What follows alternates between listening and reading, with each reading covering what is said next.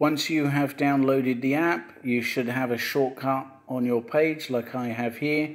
Otherwise, you may have to go to your app locker to find it. Either way, once you have it, click on the SSI icon and it will open up to this start page and it will tell you to log in now. Enter your login information.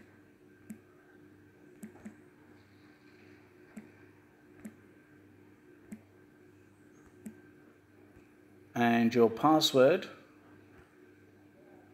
and then hit the login button. Wait a few moments for it to upload the information.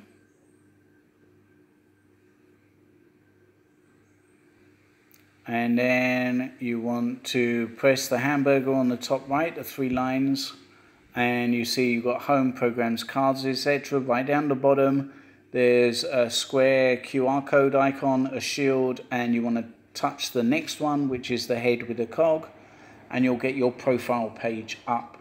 From here you can click the little pencil top right, and here you can enter all the information that is missing. So as you can see here, I'm missing gender, so I can enter that and then click OK, and I can scroll down, enter my street address, etc., all the way down, and I can either save it, or at this point I can press the profile picture and decide whether I want to do it from my camera on the phone, or if I have one saved I can click gallery.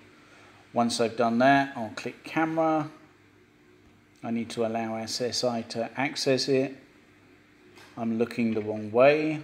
I can see a doggy, so let me turn the camera around so it's looking at me. And is that a lovely picture of me? Probably not. Oh, got my eyes closed, but that's fine. You can see what I'm doing. I'm retrying that. I'm obviously going to cancel that.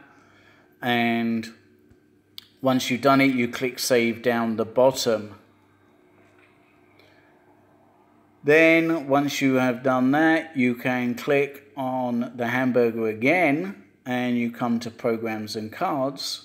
And here it may take a few minutes to download all the information. If you logged in on the website earlier, you saw you had access to TriDive and Scuba Dive, etc.